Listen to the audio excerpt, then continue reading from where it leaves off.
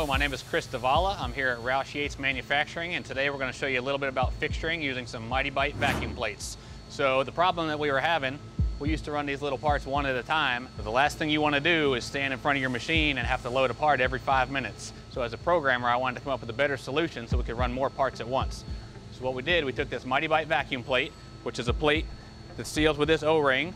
You flip a switch, it sucks down a vacuum with some air. We put these plates on there. So we took the Mitee-Bite pit bowl clamps and the locating rails. We put our parts in right here. I had a very limited space to work in, so what I did is I put 2 clamps pushing this way and 2 clamps pushing this way, so we have opposing clamps pushing up against these rails to locate the parts. And we lock them in with the pit bowl clamps. We cut a little pocket in here to get the height just right, so we have enough room for our cutter to get over top of it. We torque everything very precisely. That way our parts don't move around and they stay perfectly flat. Once we put them in, as you can see, they're definitely not going to fall out of there. We use these 2 precision dowel pins on the back that locate right here. We put these on here, and while this operation is running, we can load our second operation while the machine's doing the work for us.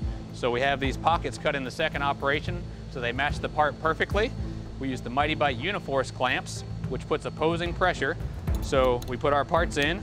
When we tighten our clamps, the clamp forces the part out, holding it down. Again, we torque it very precisely so the part does not distort. When we're done running that first operation, we take our plate off, put it over here, put our second operation in.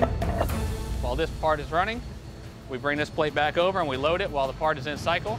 And that's how we use automation to keep jobs in the US and be smarter about manufacturing.